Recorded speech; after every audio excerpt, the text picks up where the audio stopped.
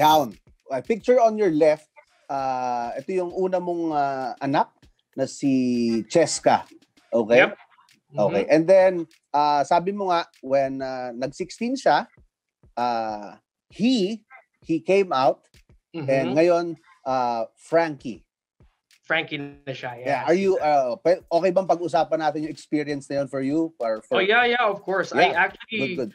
Yeah, this is something that I will never ever hide from the public, or nor anyone should ever hide from the public, because this is a serious matter na yung anak ko when nag-turn siya ng 16 years old, kinausap niya ako, and you know, I'm sure it's okay for him to talk about this, for me to talk about it.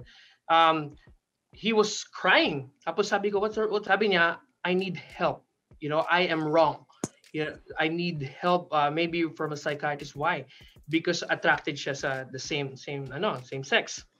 And I said, sabi ko, there's nothing wrong with you. Is that what makes you happy? Sabi, yeah, that's what makes me happy. I feel like I'm a boy. I'm a man. Then go with what you feel, right? So my point here is kailangan talaga is-support natin what makes our children happy. So ever since sinabi niya yon, wala na, hindi na siya closet, hindi na siya nagtago.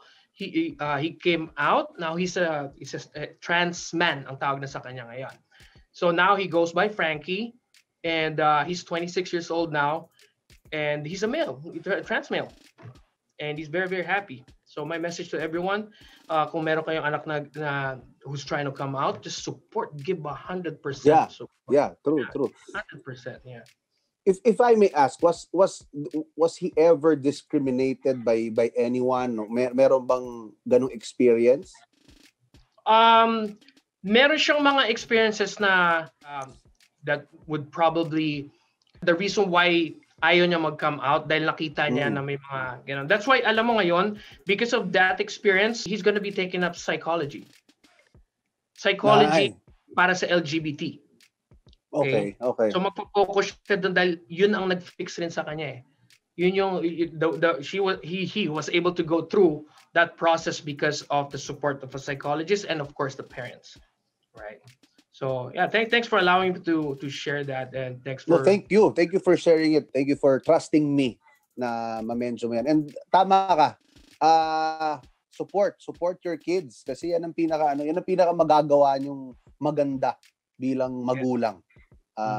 And sana ma-meet ko to si Frankie. Pag medyo pwede nang bumiyahe at makapagkita tayo sa LA, bro. Sana. Yes. Sana oh my God. Si Frankie. yeah. Looking forward to that. Yeah. Mga kapuso, ngayon, you can connect with GMA Artist Center through YouTube.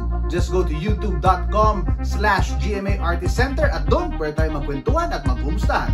See you there.